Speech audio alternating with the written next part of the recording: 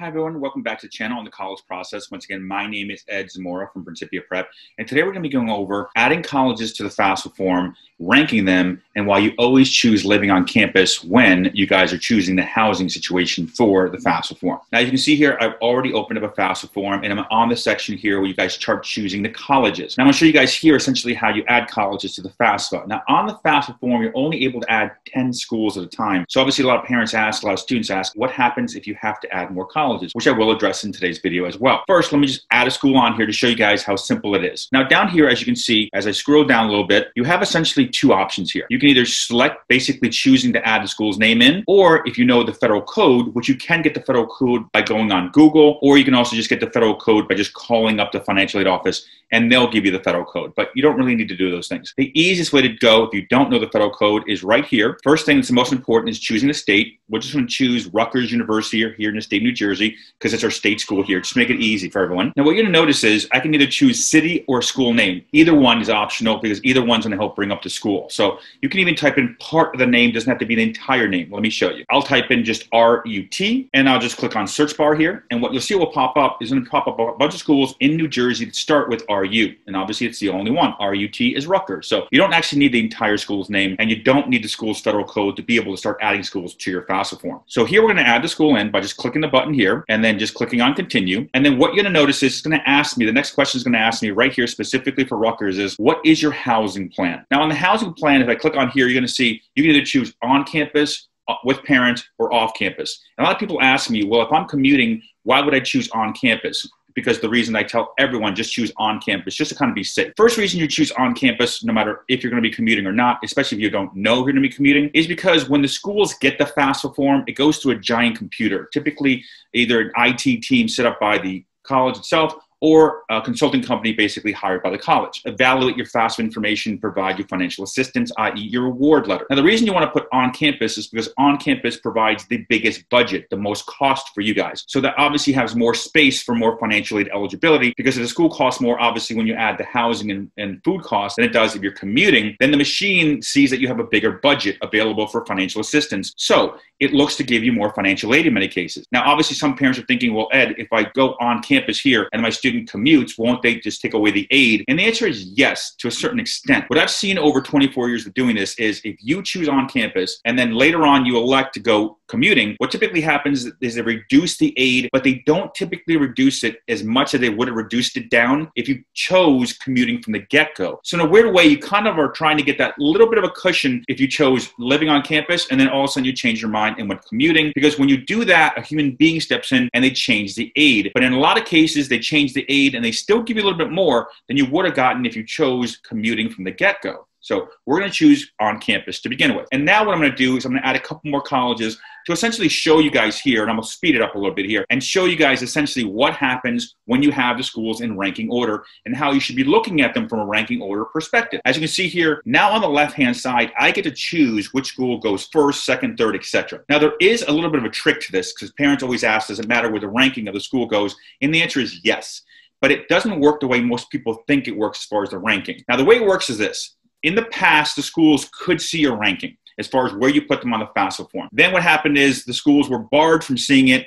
And then, unfortunately, just recently it's been come to my attention, the schools can once again, unfortunately, see your ranking. So the reality is you do not want to put your reach dream school where you want to go scenario in the top 3 spots. So spot 1, 2, and 3 should either incorporate the schools, number 1, where you think you're not going to get any financial aid. And if you're not sure if the school is going to be generous to you or not, very simple. I have in the description down below a video on the net price calculators. Watch that video. It'll explain to you how to figure out if your college is generous or not. Or the second way you can go is you plug in at the top your safety schools, the schools you're destined to get into, you're definitely going to get into. And the reason you go with kind of a backwards approach to the ranking list is because you don't want your dream school where you want to go to be number 1, 2, or 3 because you don't want them thinking that they already have you kind of locked in like you want to go there. You want to put them down further. So let's just say that Rutgers up here at the top is my dream school where I want to go to. I would elect to bring Rutgers all the way down to minimum the 4th, 5th, or 6th spot. The 4th, 5th, or 6th spot should be used for you for ranking purposes for your top 3 colleges because that shows them that you're interested in the school but you're not heavily interested in that school. You're not definitely want to go there scenario if you let me in. So this can help you in some cases get additional financial aid, because they will put it in the algorithm as far as it's concerned when they're creating the award letters that you guys receive after you guys get accepted. They will put in there if our student has our school ranked lower than the top 3 in some cases to provide you a little bit more grant money.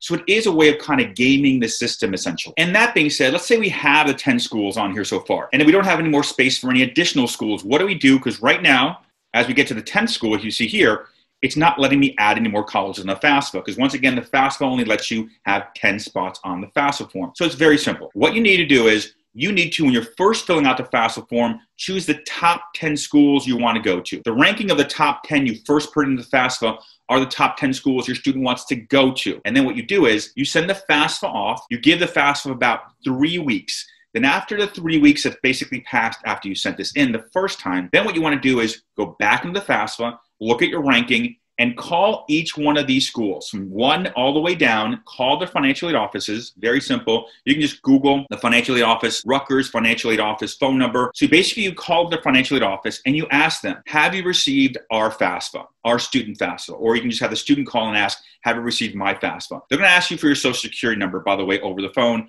or your student ID if you've already been accepted. Give them either one of those and they'll tell you whether or not they pulled in the FAFSA. So what you're looking to see is if they pulled in the FAFSA.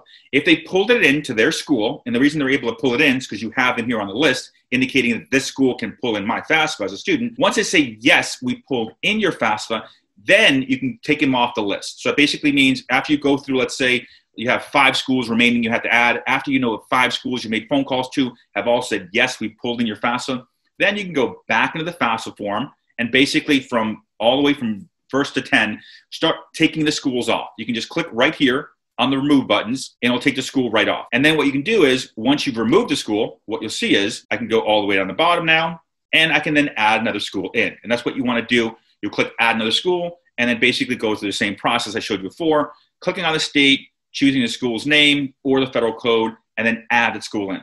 So that's how you handle both adding schools to the FAFSA, ranking them, as well as why you always indicate on the FAFSA form you're living on campus to try to get that extra bit of aid just in case you do decide to commute, as well as what you guys do out there if you have 10 schools or more to add to the FAFSA form. Now, if you guys have any comments, any questions, please leave them down below. Once again, I do answer all your comments and questions, as well as, once again, guys, we have the scholarship initiative also in the description for senior families. This year, we're trying to give away $15,000 through the James Russo Memorial Scholarship. So if you want to be eligible for the James Russo Memorial Scholarship that we're trying to give away as much money as possible this year based on the views, the likes, and the comments you guys leave here on the YouTube channel, please watch in the description. I have the James Russo Memorial Scholarship. On the screen now is our contact information.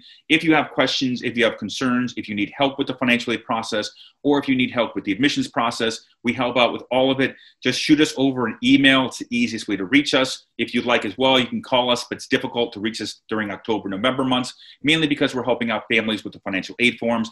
But the easiest way, once again, to reach us, if you're watching the video, is to email us. Other than that, thank you guys for watching today's video. Once again, my name is Ed Zamora from Principia Prep.